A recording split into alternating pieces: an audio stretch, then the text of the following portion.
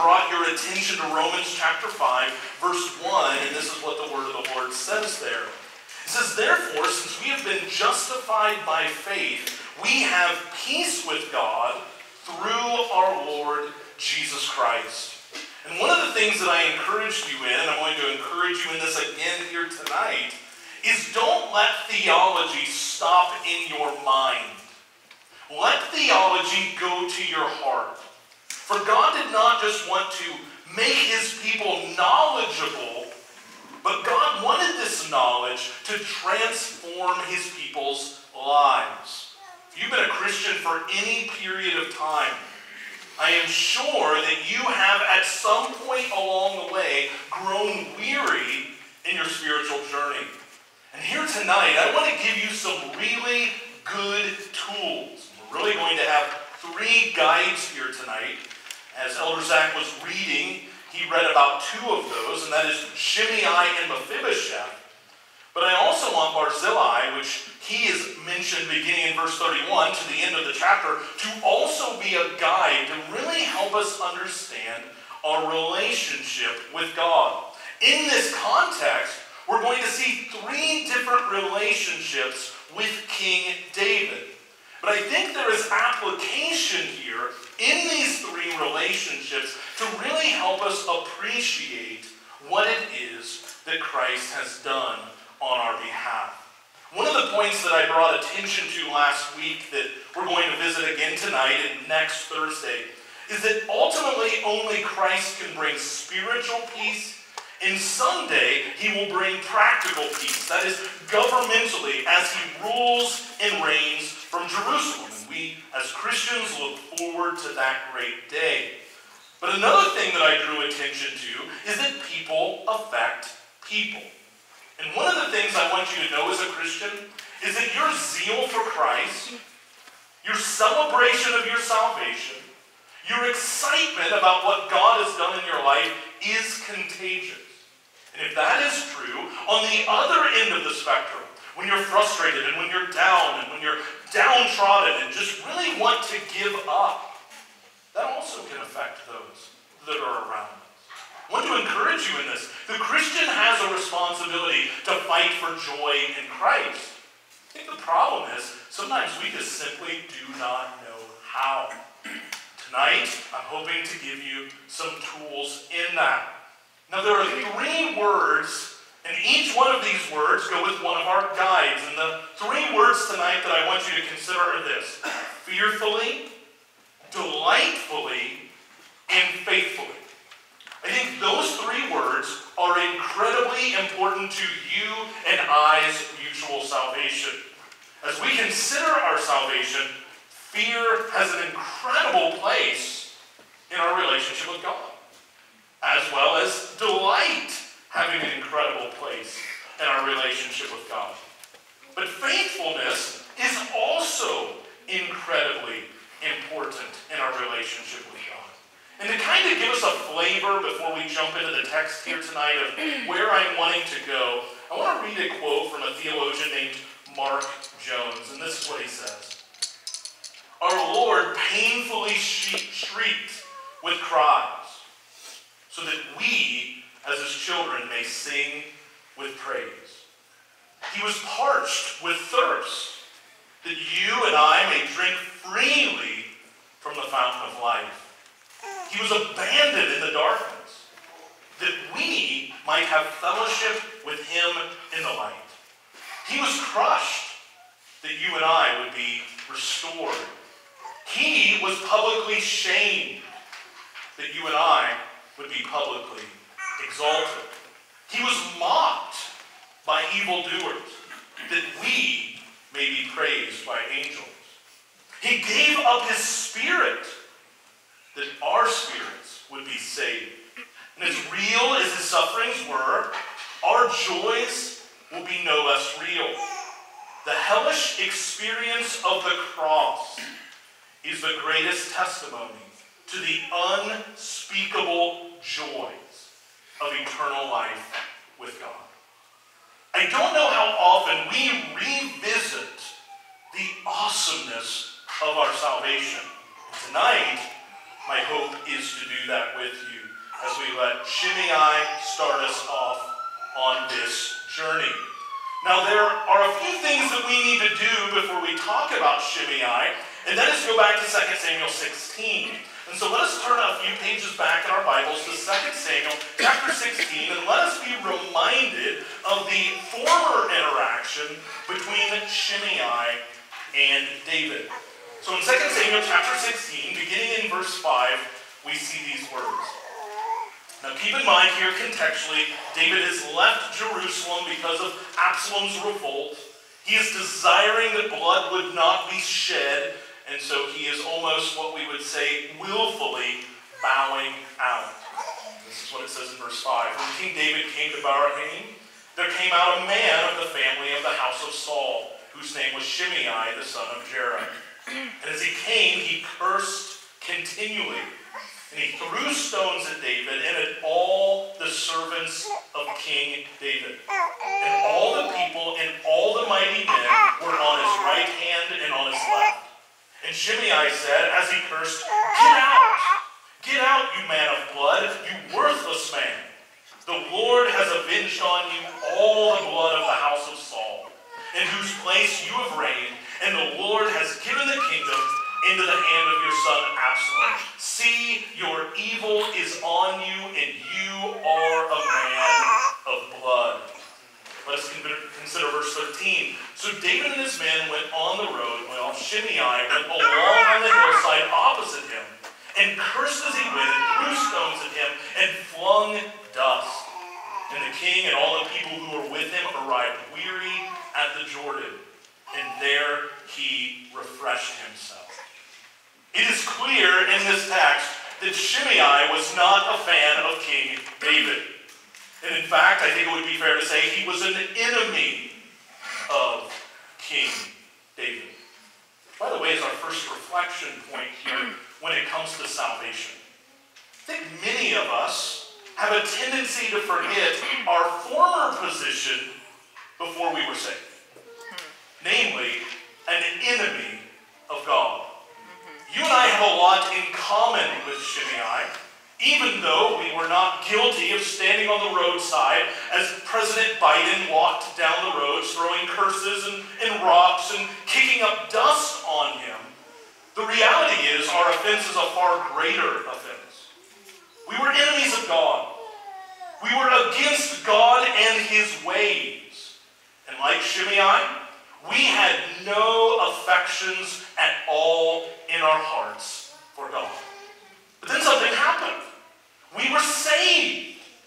I think one of the reasons why we at times can forget how glorious that is because as time goes and life gets difficult, things start to happen, things don't go our way. Instead of having our attention focused on God, which was, by the way, why he gives us the gathering of the saints to recalibrate and refocus us in our lives, we can forget how awesome it is that God took us from being his enemy to being sons and daughters.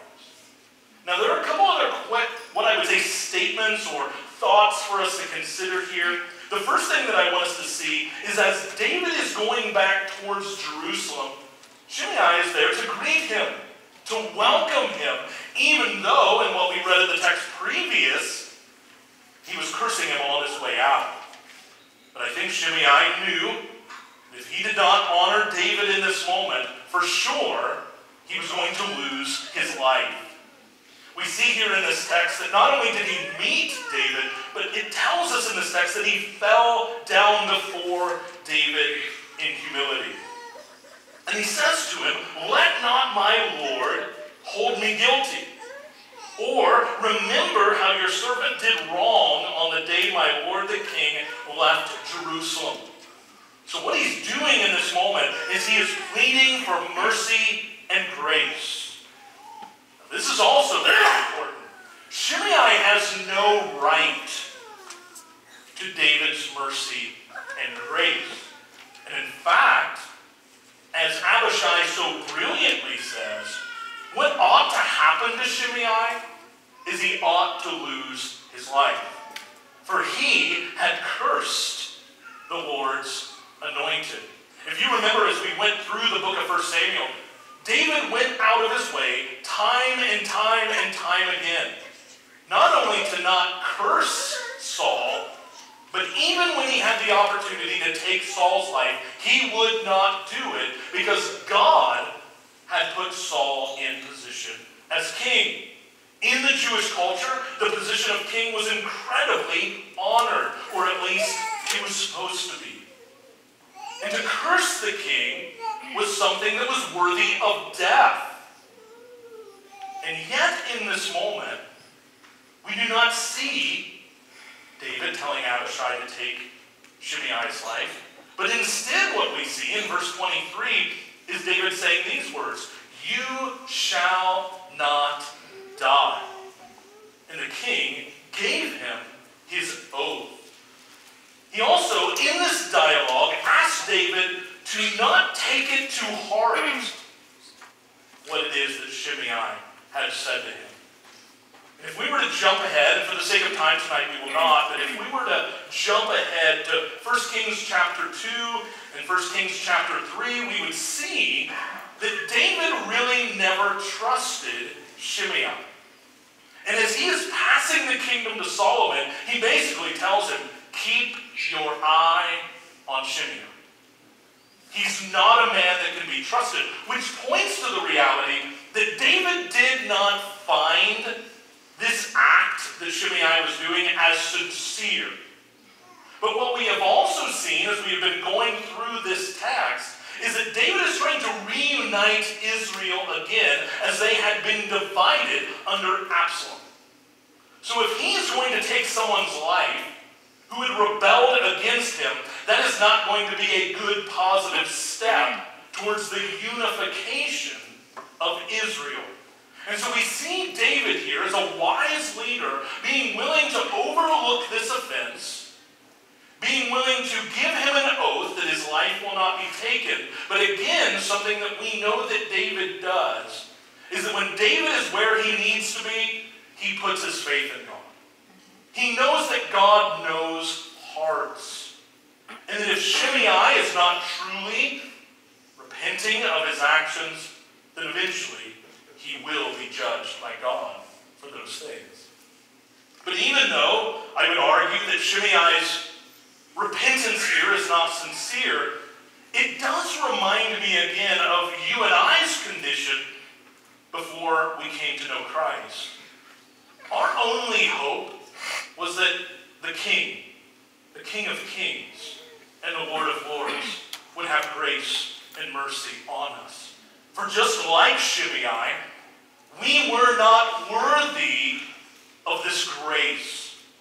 And just like the accusation of Abishai, that is, Shimei is not worthy to be spared, but instead he ought to be put to death, that is you and I's dilemma as well. No person comes before Christ worthy of the grace and mercy that God gives to them. And we must remember this, friend, if you're going to fight well for joy. It's very easy, being a Christian for a while, being involved, volunteering, teaching, participating, being faithful to a church, to start to build this resolve of entitlement. That is, that I deserve the blessings of God. But the reality is this: we never come before God as God being our debtor. We always come before God as his servants. And this disposition is incredibly important because I will not continue to be in awe of God's grace if I get too haughty. See, Shimei was given grace and mercy, which, by the way, you never deserve grace and mercy. And so have you and I in Christ been given great grace and mercy. In Ephesians chapter 2, verses 4 and 5, it says this: "But God, being rich in mercy." That's the first thing I want us to consider. You know the reason you and I are saved is because God is rich in mercy. This is really important. It's not just a little bit of mercy that it takes to save sinners like you and I. It's not just a little bit of grace. It is a richness of grace and mercy. This is that God, being rich in mercy, because of the great love with which he loved us. And it goes on later to say, by grace you have been saved.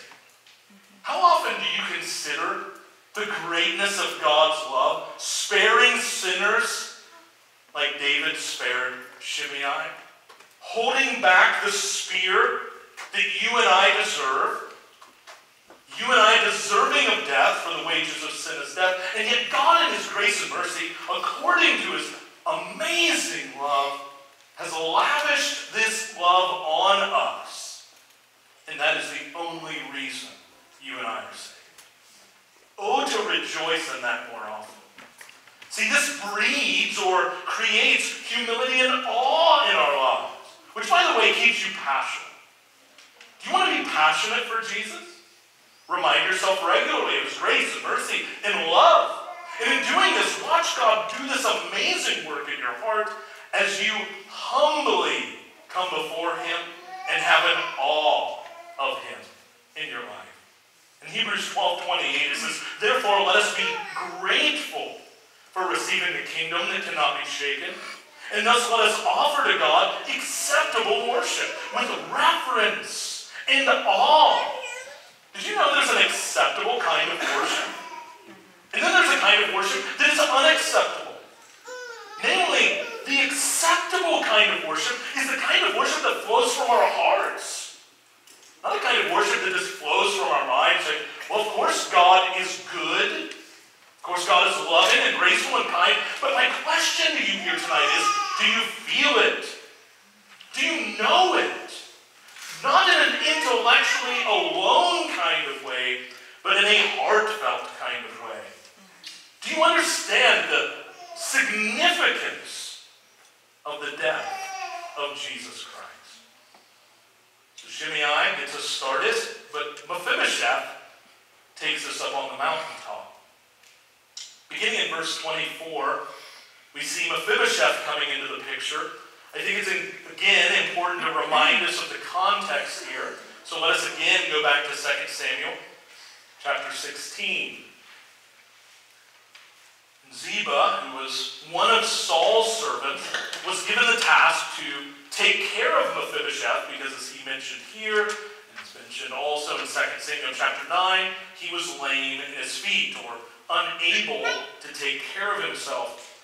And in 2 Samuel chapter 16, Ziba meets David and his men as they have left Jerusalem, not with curses, but instead with so-called blessings. So in the second part of verse 1, it says, then Ziba the servant of Mephibosheth met him, that is David, with a couple of donkeys saddled bearing 200 loaves of bread, 100 bunches of raisins, 100 of summer fruits, and a skin of wine. The king said to Ziba, why have you brought these? And Ziba answered, the donkeys are for the king's household to ride on, the bread and summer fruit for the young men to eat, and the wine for those who faint in the wilderness to drink. And the king said, where is your master's son, or where is Mephibosheth? Ziba said to the king, behold, he remains in Jerusalem. For he said, today the house of Israel will give me back the kingdom of my father. Then the king said to Ziba, behold, all that belonged to Mephibosheth is now yours. And Ziba said, I pay homage. Let me ever find favor in your sight, my lord the king. Well, Ziba lied. And in lying and bringing this gift to King David, David gave the land that was Mephibosheth's to Ziba because David was under the thought that Mephibosheth was now with Absalom and had abandoned his loyalty to David. So that's where we pick up in verse 24. And Mephibosheth, the son of Saul, came down to meet the king. He had neither taken care of his feet, nor trimmed his beard, nor washed his clothes from the day the king departed until the day he came back in safety. Mephibosheth loved David. And yet, Ziba said that was no longer the case. If we were to go back to 2 Samuel chapter 9, we would see that David had made a promise to Jonathan that he would take care of his lineage. So David asked, is there anyone left of the household of Jonathan? And one of his sons, Mephibosheth, was left. And David brought Mephibosheth to Jerusalem and not only blessed him, but made him as a son of David. He actually ate at David's table with his family. And Mephibosheth asked appropriately, why in the world would you bless like that a dog like me? It's interesting.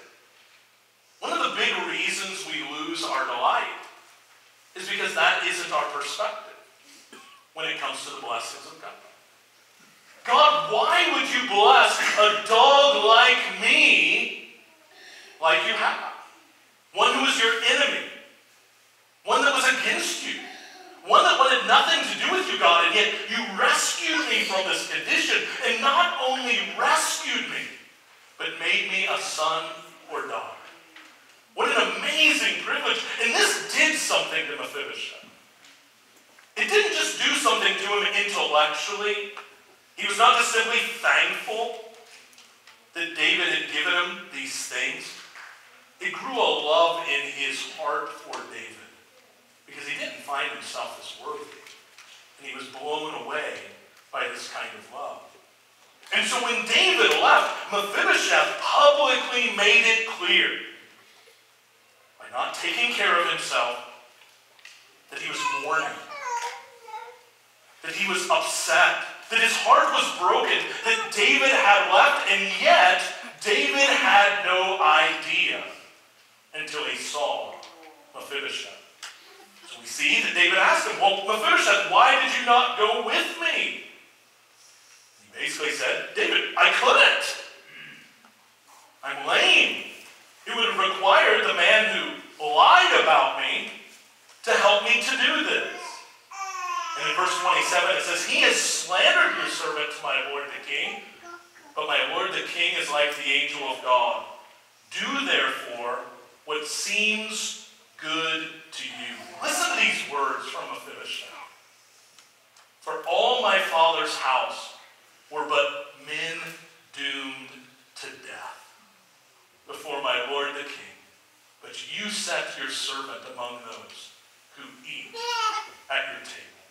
What further right have I than to cry to the king that I have no rights here? Even though Ziba has misrepresented me, already the goodness you have given to me, David, is much more than I could ever deserve.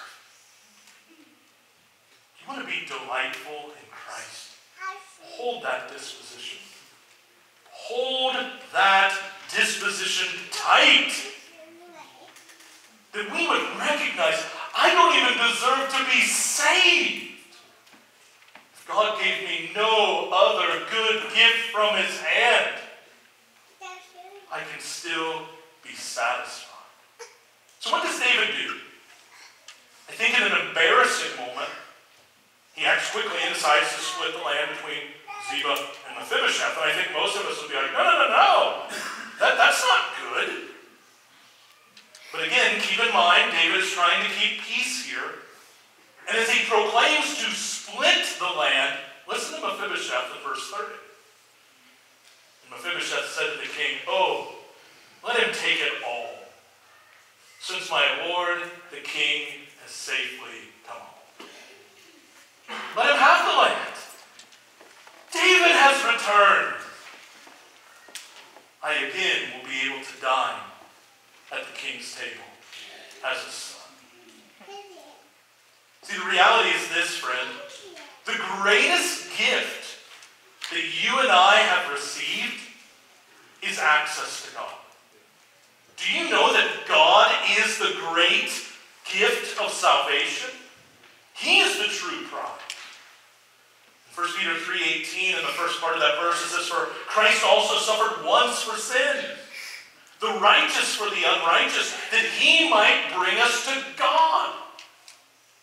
Greater than forgiveness, greater than an eternal heaven, greater than the blessings spiritually that we receive in this life, is to just simply have access to God, to know God, and to enjoy God. See, in 1 John chapter 2, as there were outward signs of Mephibosheth's love for David, there ought to be outward signs of our love for God. In 1 John chapter 2, verses 5 and 6, it says this, "But whoever keeps his word, in him truly the love of God is perfected." See, the Christian does not keep God's word to try to earn something from God. But instead, because of their love for God, it flows into obedience. It says, "By this we may know that we are in him. Whoever says he abides in him ought to walk in the same way in which he walked." And did this not flow out of Mephibosheth's life? The kind of love and mercy and grace he had received from King David flowed out of his life to Ziba, the one that was supposed to care for him, the one that was supposed to take care of him, the one that was supposed to have Mephibosheth's best interest in mind. But yet, he had failed in that task. And what was the response of Mephibosheth? Love, grace, mercy. Let him take it all, since my Lord the King has come safely home. So we've considered here tonight fearfully submitting to the King, delightfully following the King, and lastly, I want us to consider faithfully serving the King. I want us to turn back again 1 or 2 pages in your Bible to 2 Samuel chapter 17. I want us to be reminded of our last individual who will help us here tonight be reminded of our great salvation. His name is Barzillai. We hear about Barzillai in verse 27 of 2 Samuel 17. We're going to begin in the last part of verse 27 where it mentions his name. And Barzillai, the Gileadite from Rogelim, brought beds, basins, and earthen vessels, wheat, barley, flour, parched grain, beans and lentils, honey and curds, and sheep and cheese from the herd, for David and the people with him to eat. For they said, "The people are hungry and weary and thirsty in the wilderness." If there was an unpopular time to be for David, it was then. This was not the time in Israel to support David in this kind of way. And yet, Barzillai did that very thing. We see that he was a wealthy man in verse 32 of chapter 19. We see that he had provided the king with food, as we just read a moment ago. And in light of that, the king wanted to bless him tremendously. And something that he asks the king in light of those things is in the last part of verse 36. He says, "Why should the king repay me with such a reward?" And he appeals here to his age, that he is not going to be to enjoy the delights of going back with David into Jerusalem and staying with him. But the second part of verse 36 really gets to the heart of the matter. Why should the king repay me with such a reward? Because from Barzillai's point of view, he was just doing what he was supposed to do, which was faithfully serve the king. I want us to look at a verse. Leave this for a moment. Turn to the book of Luke. Luke chapter 17. Jesus tells a parable here. It is called the parable of the unworthy servants. This is one of the things that came to my mind when I was studying this passage. And in Luke chapter 17, we see some amazing words, and I think they really are reflected in Barzillai's life. In Luke chapter 17, beginning in verse 7, it says this: Will any one of you who has a servant plowing or keeping sheep say to him when he is coming from the field, come at once and recline at table? Will he not rather say to him, prepare supper for me and dress properly and serve me while I eat and drink, and afterward you will eat and drink? Verse 9. Does he thank the servant because he did what was commanded? So you also, when you have done all that you were commanded, say, we are unworthy servants.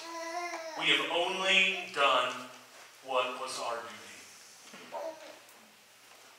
It is very tempting for us as Christians to feel like we're owed something when we serve Christ. To feel like we are worthy servants, that we are almost entitled to all of the things that David offered Barzillai here in this portion of Scripture. And what we end up seeing here is that we see that in verse 37, it says this is Barzillai speaking, please let your servant return that I may die in my own city, near the grave of my father and my mother. But here is your servant Chimham. Let him go over with my lord the king and do for him whatever seems good to you. So Barzillai in this moment says, bless this servant instead. The blessings that you were going to give to me for being faithful to you. Bless this servant. Now, some commentators think this may have been a family member of Barzillai. We don't know. May have just simply been a servant of his. But nonetheless, he was giving the blessings that David wanted to give to him to someone else. Because he had everything he needed. He didn't need these things. He was a man of great wealth. And I think, again, there's something for us to learn here. There is nothing in the world that is greater than Christ. There is nothing I could ever be given that would be a greater reward than being given salvation. And this is important because none of us as Christians are ever needy people. We have everything we need in Christ. In Romans chapter 12, verse 10, we see this. It says, love one another with brotherly affection and outdo one another in showing honor. Well, how can we do that? How can we kind of forget about ourselves and be willing to outdo one another in showing honor? How can we do this? Well, the reason is our hearts are full. They're full of Christ. And an overflow of that is not to consider ourselves highly, not to make much of ourselves, but instead to make much of Christ by deferring. By deferring in blessing others. See, when we really start to unpack this, we realize that as former enemies of God that are not entitled to any blessing, what we have received in Christ is the blessing of all blessings. The greatest thing that we can ever receive.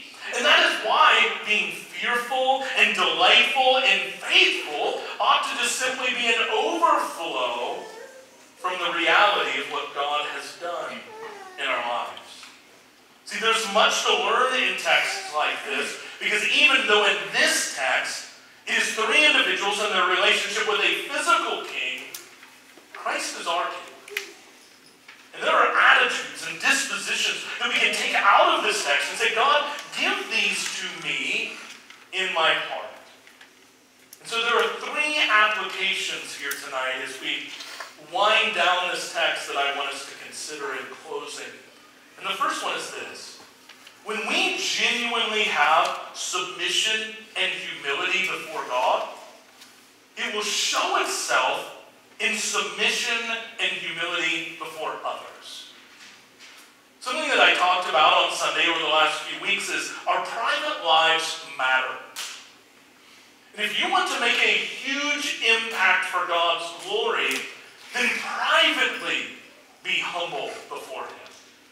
Privately ask Him for the grace to submit to His Word, not for a show, but instead for affection.